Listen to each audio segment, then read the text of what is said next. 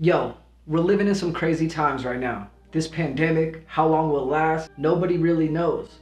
In terms of the music industry, live performances, ticket sales are going to be taking a big hit for the foreseeable future. But this doesn't mean you can't generate income from your music and keep making progress towards building your music business. Now I'm going to share with you 6 ways you could generate income from your music during and after this pandemic.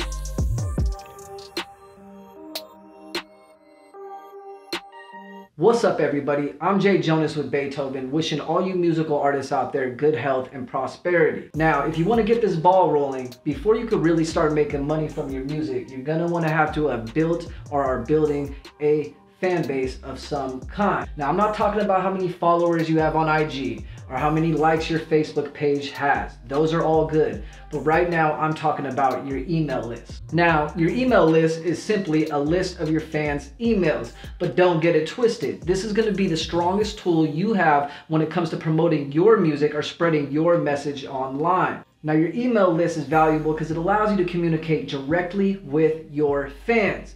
Unlike social media where you have to compete for their attention. You'll want to inform your email list of your new music releases, your special offers and deals, which we'll get to next, and whatever other news that you'd like to share with your community. Now, when it comes to email marketing, you're gonna want to pick a good email marketing platform. And if you're just starting out, I suggest you check out MailChimp. Now, MailChimp is user-friendly, so it's not that hard to get started, and they also have a free package, so I think it's perfect for beginners. Okay, so how do you go about building your list?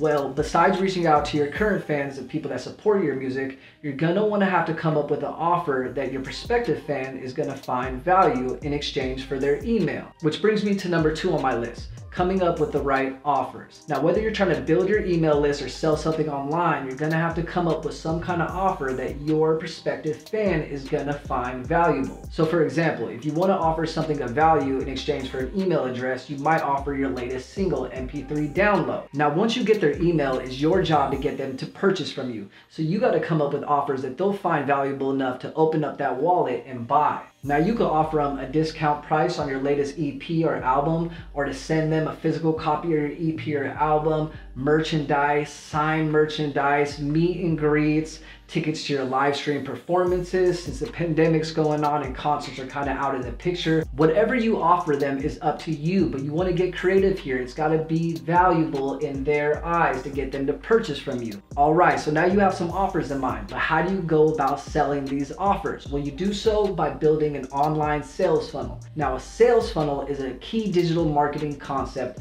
but simply put, it's a multi-step process to take your prospective fan into becoming a purchasing fan. Now, when you think of a sales funnel, I want you to picture a website, except for every page is designed for the visitor to take one action. So in the example I told you before of offering an MP3 download in exchange for an email, that could be that action. Or for a discounted price on your latest EP, that could be another action. Now, when you're doing your email marketing, it's your job to include a link to your sales funnel and to entice readers to click that link and to enter into your funnel. Now, these days it's easier to build websites and sales funnels, so if you're new and you don't have any coding experience, I suggest you check out ClickFunnels. ClickFunnels is a sales funnel builder, it's user-friendly, and they have a big community of users who swear by the platform. They also have a lot of good training content.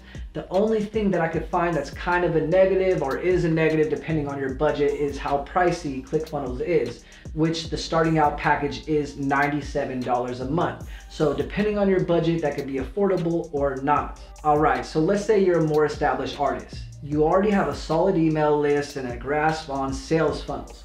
What other ways can you generate income from your music?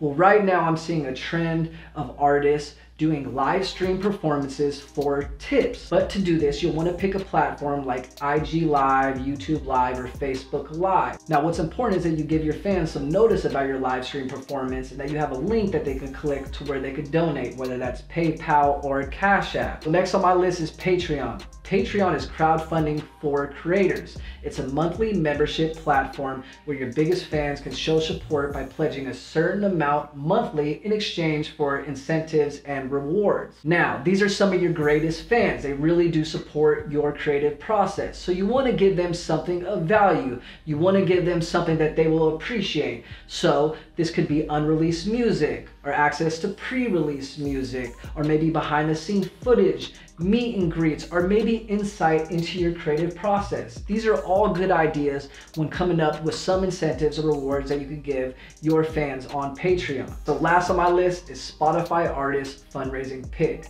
Now, Spotify has recently allowed artists on the platform to fundraise for themselves or for a certain cause. You can now include a Cash App link to your profile, so visitors that visit your profile that support your music can donate to you or to your favorite cause. Now, I haven't heard too much positive about Spotify's fundraising pick.